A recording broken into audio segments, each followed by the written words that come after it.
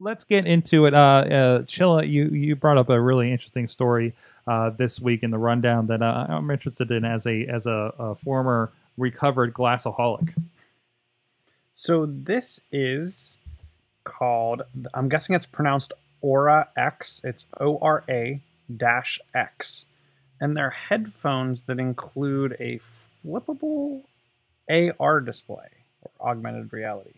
They debuted as a concept piece at CES last January, and it's essentially a wearable tablet. It does run Android KitKat, and it's capable of running standalone apps or streaming media from a Bluetooth-enabled device, much like if you're obviously like your Glass device.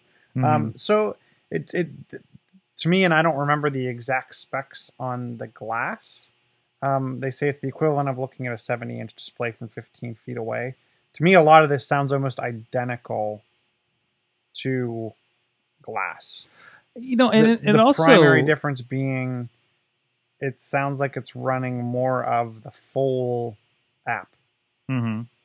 How you're going to control it, I find interesting. I don't know how. Maybe they're going to maybe the side of it's going to kind of work like a mouse. But it's kind of a cool concept, and I like the idea that the headphone, like it has a nice headphones implemented or attached to it. I don't know if it'll catch on. The AR slide piece that comes out looks a lot, that arm looks a lot larger. It does. I think that's going to kill your peripheral vision. But it is interesting because they show her holding it like this, where it's like over your eye, which I think it would be a little bit of a problem. But then you see like this down here when they're showing DJ applications, right? And it's actually below his vision. And this actually reminds me of, we've seen some other concepts like this, or even the guys that were on that old Night Talk on PCNC from Carnegie that had one from like the early 90s that was like, the idea was you could put it in any position that kind of worked for you. And I kind of like that idea that it could become a, kind of depending on what you're doing. Right. Well, it makes sense to put it down here, so I have that view here as I'm looking down at something up here, so it's out of my way while I'm driving, maybe, which I thought Google Glass is really good at, but it just really didn't give you much choice beyond that in that case. So, and this is also an Indiegogo. I love how much stuff we have. Let's see, raised by 63 people in 7 hours. So this just started out today. I don't, that part I don't know. I saw it. It came through a headline on Connectedly. Right. So it says 35 days left, and there is a Kickstarter video here as well, so we can show off the device a little bit more with them.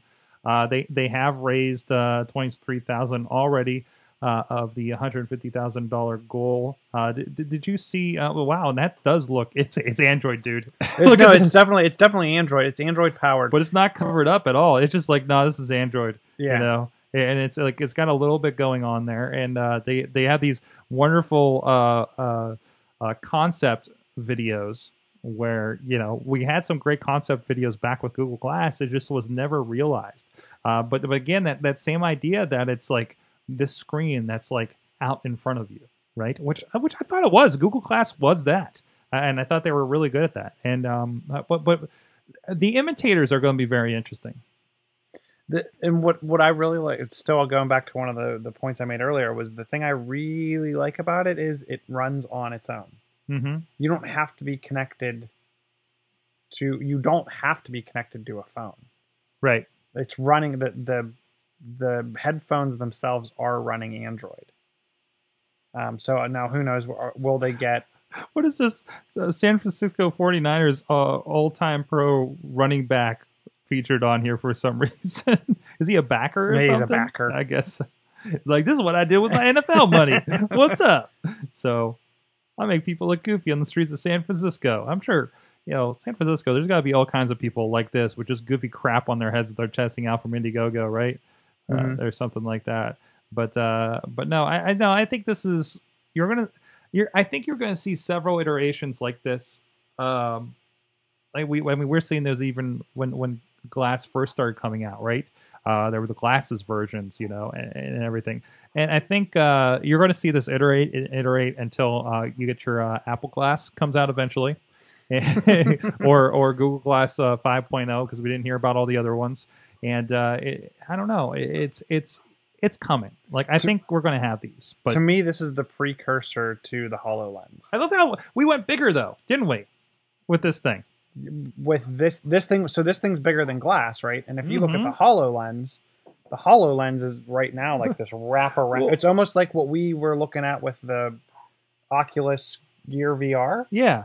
But the difference being is this is augmented reality, and I think that's the true future to virtual reality. I think there's going to be a certain segment of the population that enjoys the lose your sense of being in a physical space and jump into virtual reality versus I really think there's the masses or the AR or the augmented reality is what's really going to appeal to the masses.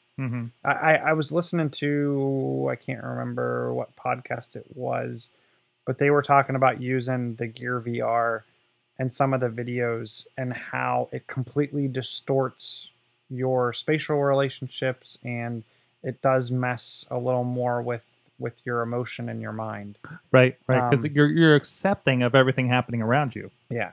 So whereas this is kind of an overlay of information, or if I want to play with Legos or what, some kind of augmented reality, Minecraft, I can do that, but it's sitting on your table over there. It's not something that I can't see everything in the room, and that's still something that I've been still playing with the Gear VR, but putting me in that setting where I have to sit in a chair and make sure that nothing is around me. So when I swivel around, there's room for me. It's just a definitely different atmosphere. You can still get the early bird on this for $350 plus shipping, expected in May 2016.